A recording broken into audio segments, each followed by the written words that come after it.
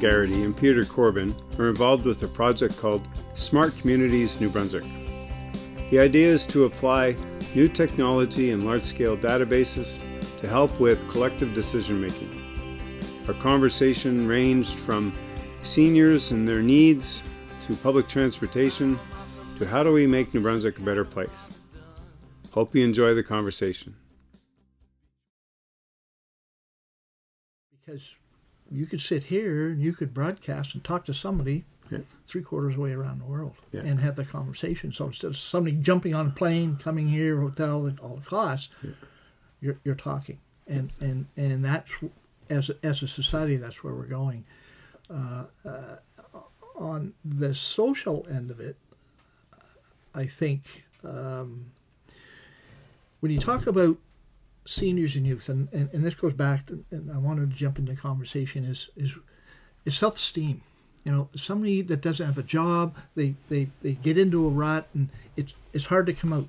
They have to. Everybody wants to be useful to do something, and just because somebody retires, they get, oh, we're sidelining all that experience. Well, why couldn't they come back and help people like in the schools that are struggling with math? Or you know, if somebody wants to be a lawyer, they can, you know, there's that information, you know, and Peter said, well, down at the Red Lantern Tavern, there's a group of people that are going to talk about Law 101. They want to go down, jump in. I don't need a certificate. I don't need anything. But if I want to go to university, and I talk to some of the university people, said, I want to go, but I don't want a degree. I just want to sit in and talk to people with like interests. Whatever it is, if it could be astrology, it could be archaeology, but I mean, you're learning something. And you're attached to something, and that's where we have to get at. So, smart cities, smart communities are about partnerships. We've got some great universities here, and right here is a big living lab. So the city's been talking to, when we lost all those trees when Arthur blew through, like we never put a dollar value on. So they come up and they put a dollar value on. It was about $800 million. That's a huge loss. So we turned to the accountant and we said, do we appreciate that or do we depreciate that? They were scratching their heads. Well, right? Maybe it doesn't even fit in the accountant's ledger. So maybe it's another thing. That's right. It's well, something new, something different, and you know. So it's creating those relationships that if we can say, look, you've got your students there, bring them in and get some experience right in the living lab in the cities and in some of the small communities. St. Thomas University with the Age Friendly come in. They come in and from the social work group, they help us out. And I know the Renaissance College at UNB have come in and they're helping out. So, I mean, it's creating those connections. It's like a big, the old telephone operators. You got to start connecting them. Everybody and every community. So why can't the village of Toketown have a problem? They know St. John's done a lot of work, and they get on the phone and talk it and say, listen, can you help out? Sure. That's what we got to get at. So to build on that, with respect to access, I think you can also look at it in the context that the technology could help improve quality of life for those that may not have access yet. I'll give you two examples. One earlier was the food bank one, right? So using technology that's not necessarily accessed by that population to help them access, certain things to help their quality of life. And I'll give you one other example. In Parkland County, Alberta, which is a few kilometers west of Edmonton, it's a rural community, so it's about 60,000 population. There's one city in it, town about 30,000 population, very rural. And there's a young lady out there who looks after the internet service for the county. It's more than just Rogers or TELUS or Bell or whatever, but she's basically their landlord on 20 towers in this county. And they're using the internet to enable access itself. So for example, one of the things that they do for the less fortunate is you can actually sign out internet hub, so basically Wi-Fi for your house for a week out of the library. And also you can sign out a laptop as well, discreetly. It's a Google Chrome laptop, but you can actually sign out of the library, internet access. So I think there's a lot of ways these tools can be used in the back end to help improve accessibility long term as well. Yeah, because one of the, why I asked that question is one of the great challenges with implementing some changes, and we need to start making some changes, is how do we get everyone in on it at more or less the same time, so that there's the social equity issue that continues to dominate. You know, because that's one of those higher perspective lenses that we look through and go, well, we're fixing this and fixing that, but we still have an inequity issue. So that would kind of show that, that's why I wanted it to surface. That would show that this is going to be for everyone, not just for those that can afford the new $1,000 phone and can put in all the apps and have the wherewithal, the literacy, to know how to manage all that. So if libraries and community access points for getting access to the technology without it being an overhead cost for your household, because you got to cover off your groceries because the heat bill was higher, right? That dynamic. So that's a good message to get out early in this exercise. It's about the whole community coming together. It is 100% about the whole community. Yeah. Absolutely. Yeah. And it's, you mentioned change, and the only thing that won't change is change yourself. And I'll give you an example of that. Back when the province started these access centers, when computers were coming online, not everybody in every home could afford a computer. Yep. So throughout the province, I think it was an excellent program. The province were setting these access centers. So you can go in and use the internet, do research. It was for kids and that. And I remember going to the Northside Library, and we had a grant to put an access center in. So the technology teacher at the time said, well, we could use a room, but the library would be perfect. You know, kids go in, they do research, they write their essay there. You know, old technology, new technology. It's a changeover. Yeah. So when we met with a few members of the board, they thought they looked at us as if they had three eyes. They didn't, no, you can't do this, and we get no staff for that. And I said, okay. So we went with Plan B. Have a Plan B. There was a room in the Nasoxis Middle School. That's where it was. It was next door to the tech teacher. Everything worked fine. Within 7 or 8 months, Bill Gates came in and said, we're giving computers away free to libraries. Guess what? The library was now in business. So, yeah. But then again, changes hit again, and computers are more access. The phones now are like computers. So therefore, these access centers have lost their importance, because now it's people can get on the internet more. It's more accessible. So that's change and change again. So you got to get one step ahead and 2 steps ahead and try to, you got to be a little visionary about it. Yeah. Where are we going with this stuff? And a slight change in direction of conversation. Can you walk us into some nuts and bolts of how it works? So we've talked, broad brush social stuff, some examples of where it might apply, but we haven't got into, what is a large data set? How do you build a large data set? How do you start mining that data set? Because that's got to be one element to what this does. Because there's a desire for humans to know what's going on. All the way back to Darwin, and he's got to record everything he's looking at, right? So there's something in us that wants to know all the pieces. Or if it's some people, when they go clothes shopping, they have to touch every piece of fabric on the rack before they decide which one that they want, right? There's something in us that needs to know that before we can make a decision or consider we're making an informed decision. Does this help with that part of the human nature of all of it? I will give you 2 examples of partially human nature, but also can relate to quality of life again. One is you hear on the headlines when there's an extreme weather event. When the flooding happened in Perth Andover a few years ago, a number of homes had to be moved. There was a physical cost to that. Or the ice storm in the peninsula last year, there was so many millions of dollars worth of infrastructure lost. Yep. You see on the front page of the paper the cost to the physical infrastructure. You do not see the cost to the healthcare system or those individuals from a physical and mental health perspective. So, for example, when you talk about big data, the University of New Brunswick, through and I'll never get this acronym right, MBIRDT.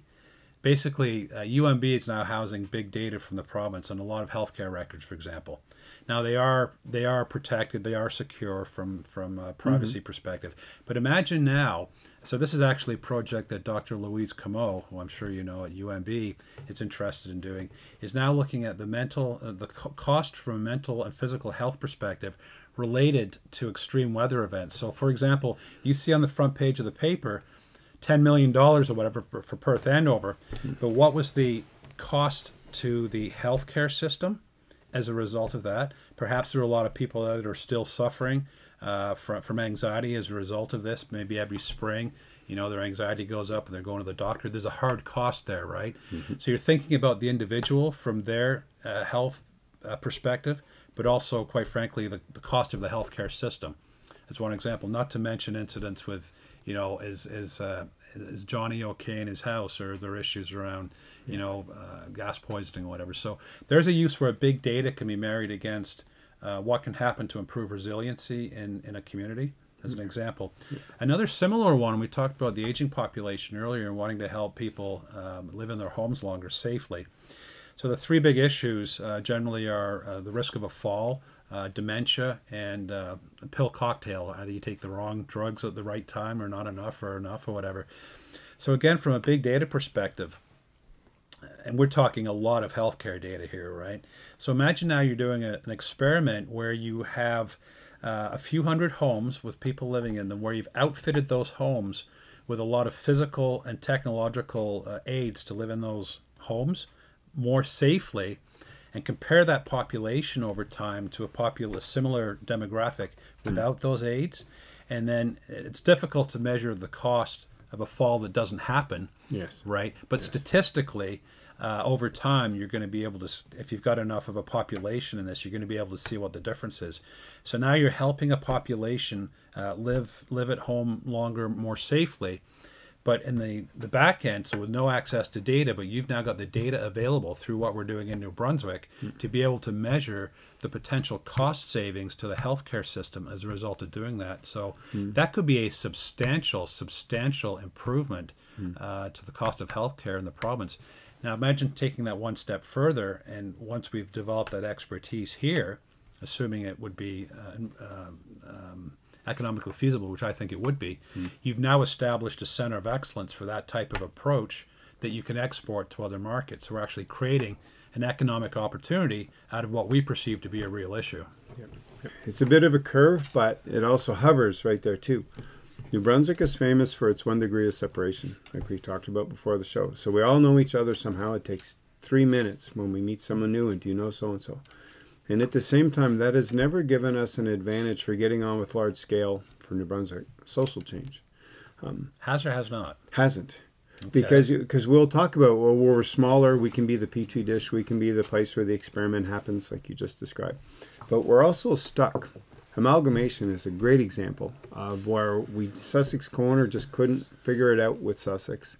The Up Riverview and Moncton have its long history of trying to get past some history and get into what the new version looks like. Fredericton, in outlying areas, will always talk about internal city services and external costs. And so somewhere in there, I started to wonder when doing my homework, will something like this technology and application technology, and you doing your dots, you know, all these pins, will we finally manage to get past the human element that New Brunswick, 750,000 people, and if we can figure out how to get not all on the same page, but mostly on the same page, then the little province could make a huge leap forward.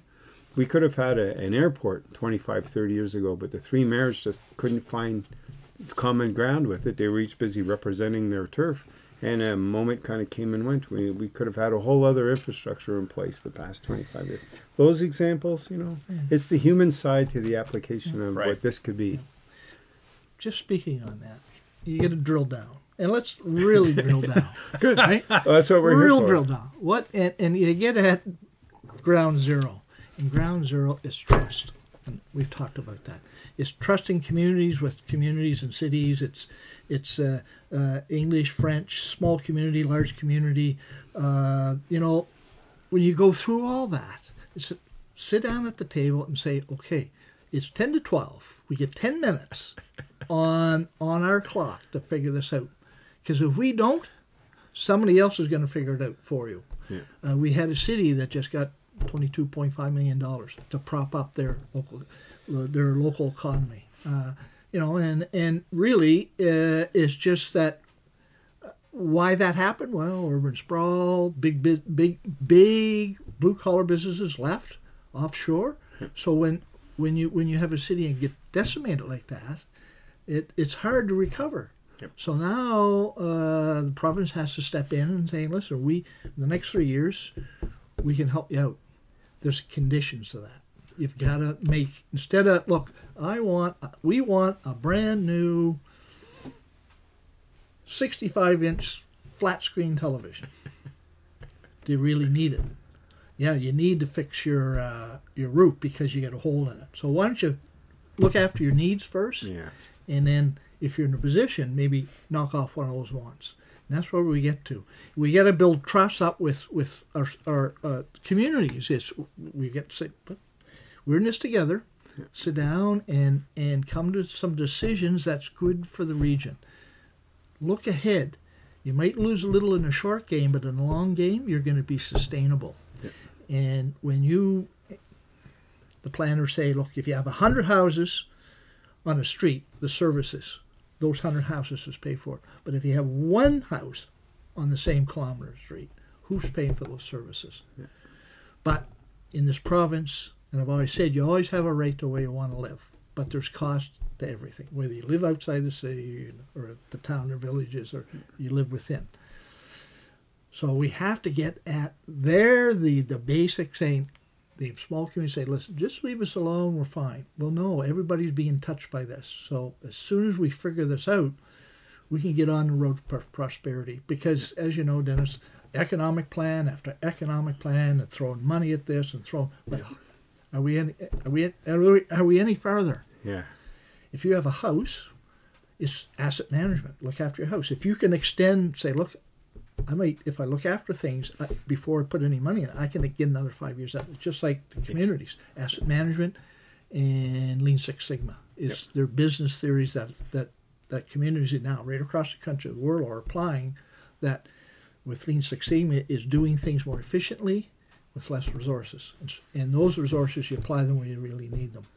With asset management is you look after it now, instead of this life thing is 25 years, let's try to extend it to 30 years. So you're saving money. So that's where we got to get that. And there's some of the examples. Yeah, great. I would build on what Eric says there, and you mentioned trust 2 or 3 times. Yeah. I'm writing a report on this process, and my tagline for the report is going to be innovation at the speed of collaboration and trust. Stealing a line from Stephen M.R. Covey, who wrote a book, Speed, something like Speed at the something at the Change speed of trust. The speed of trust. Correct. Yes. Sorry. Yes. But a specific example of that, I don't think you just wake up on a Monday morning and say, "Okay, I trust you now." Right? Yeah. Trust is built through relationships and time. And I think one of the advantages we have in New Brunswick is that because we are 1 degree of separation, we can quickly build our reputation or destroy our reputation, preferably build it. Mm. But I'll give you one example, for a concrete example. So New Brunswick is divided into 12 regional service commissions, right? So sort of by county. Some of these regional service commissions have a larger center in them, like Fredericton, Moncton, and St. John, and some are rural, like Charlotte County and Macadam and Harvey are in one regional service commission. The Regional Service Commission in the southeast, so includes Moncton, Dieppe, and Riverview, but also includes Capellet and Shediac and Hillsborough and Alma and Sackville, for example.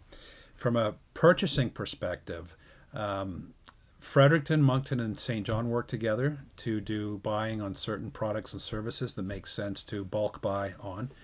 Moncton does that with Dieppe and Riverview as well. But the smaller communities don't have an opportunity to do that.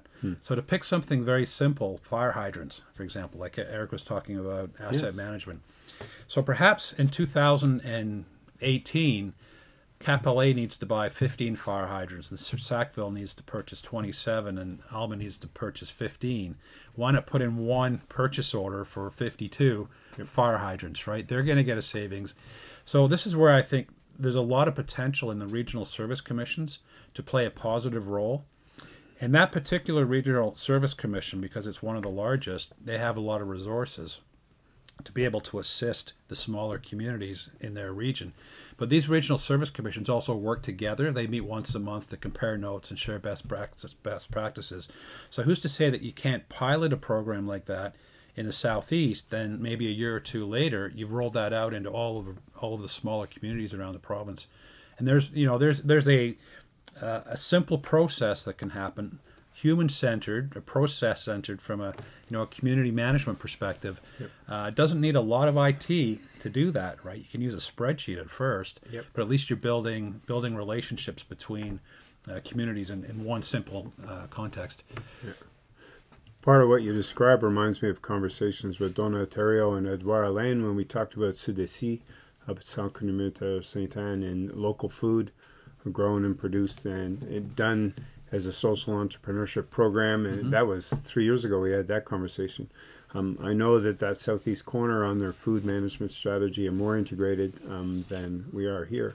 So that, there are some things that we all have in common. So one of them is food. So if you want to have a conversation or find a theme or a topic where everyone will almost get on the same page quickly, food will be one of those unifiers. Has that surfaced in your world? Well, yeah, Yes. and it's here. I mean, you see where the gardens are, the public gardens. Well, people go in there, and I'll say, it's open to everybody. Where we know some new refugees and immigrants come into the city, and they'll walk or take the bus over, and because they're used to that, they'll grow their own food and vegetables. Thank you for watching. Be good. Have fun. Love each other. The Dennis Report is an independent media production. To support the program, go to DennisAtchison.com and click Become My Patron on Patreon.